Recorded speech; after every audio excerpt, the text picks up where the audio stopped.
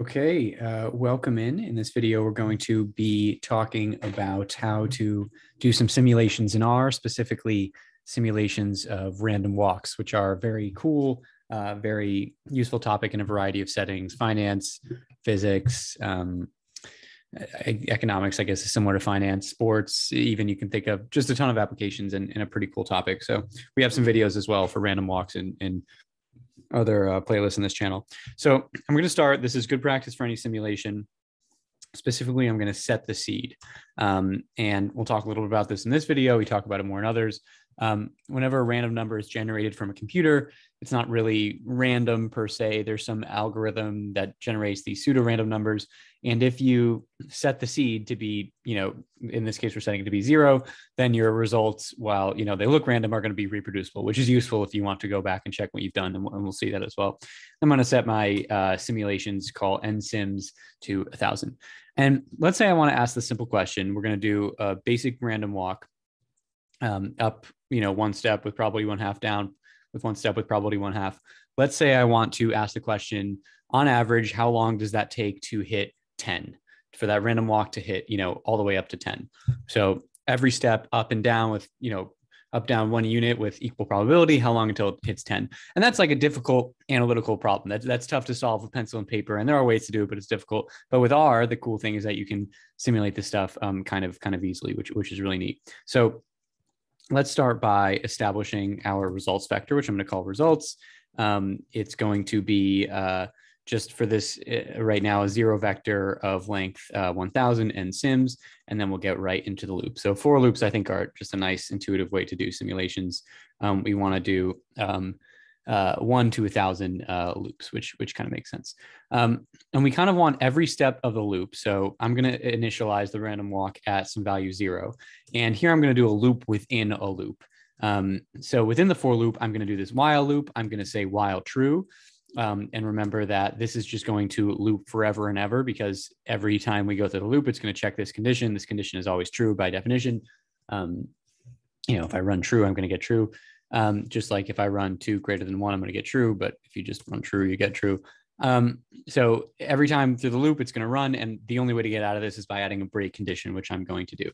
So in this part, we're just going to actually run the random walk. So we're going to tack on to X. So we're going to concatenate onto X. And what we're going to do is we're going to add onto the last element of X. So this is saying X length X. Length X is just how long X is. In this case, it has length 1. So our last element here is 0, just because X is 0. But if I did something like X is 1, 2, 3, then X length X is 3, because, X has a length of 3 and we're going to the third index. So this just gets me my last value of X, and I'm going to add, this is where the actual randomness comes in. We want to use this sample function, which is super useful.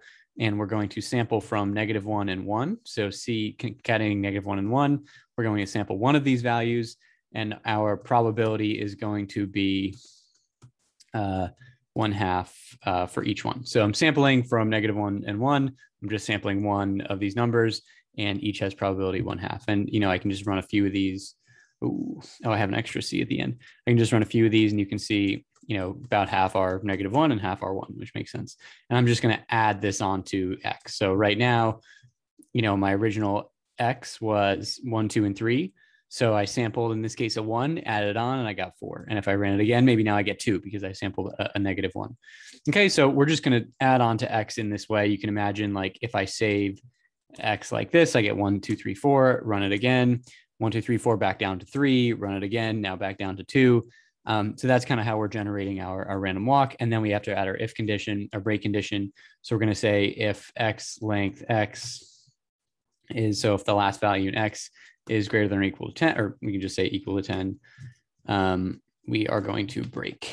Okay. And let's try to run it one iteration. It ran, and boom, we got, we can see our random walk moved around, finally hit 10, and that's when we broke.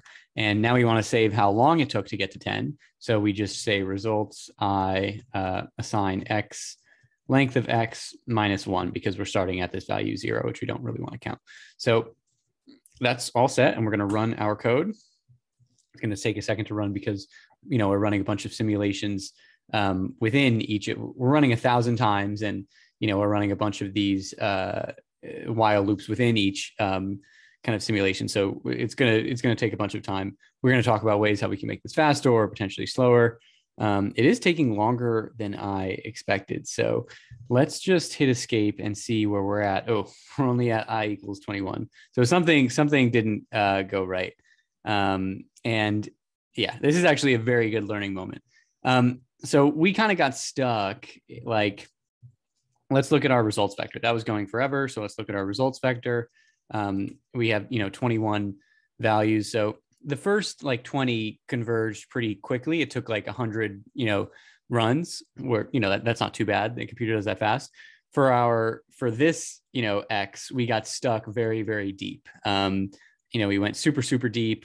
Took us 26,000 steps to get up to 10. We probably got very, very negative, and then it took a while to get back.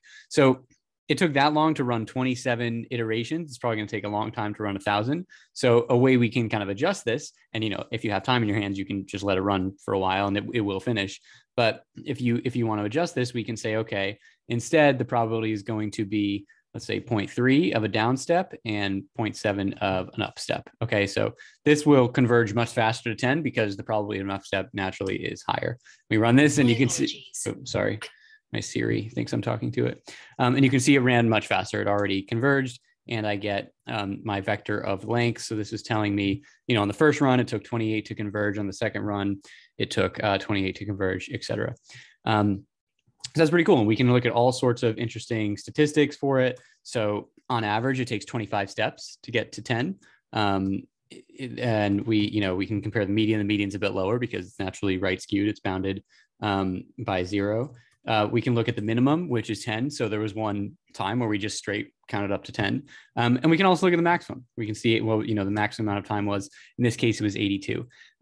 And what's cool about this set seed feature is that we can say, okay, which of our runs was the maximum? And we can see it's run 714. And, you might think, okay, well, it's run 714, but it's already ran. We can't run it again, get that specific, value. But the nice thing about set seed is it allows us to kind of replicate these quote unquote random results.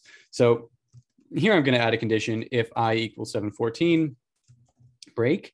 And when I run this again, including the set seed, I'm just going to get the same exact, random results. And this X I get, you can see has length 82, just like we planned it. And you can see that indeed it takes a long time. We, cover to 4, and even up to 5, but then we get pretty negative. We get down to -6, and it takes a while to get back up to 10. So we can actually dive deep into specific instances. So hopefully this all makes sense. This is very simple. You can imagine changing these probabilities a bunch, just for fun. Let's say the probability of a downward move is 0.7 and the probability of up move is 0.3. As you can imagine, this will probably take forever to run. I'm going to run it. And it's going to clock forever. If I hit escape, I didn't even get past the first iteration. And you can see if I print out X, X is and I plot it, and I should have plotted another one. But it's almost even too big to plot. It ran 25,000 times and basically went almost straight down. And this, this is a topic for another video, but this probably will never, in most cases is never going to hit 10. So, you're not going to be able to simulate something like this, but hopefully something like this, but hopefully this tells you some cool principles of simulation and how you can do it with random walks with very simple code, but get some interesting results. So we'll see you next time.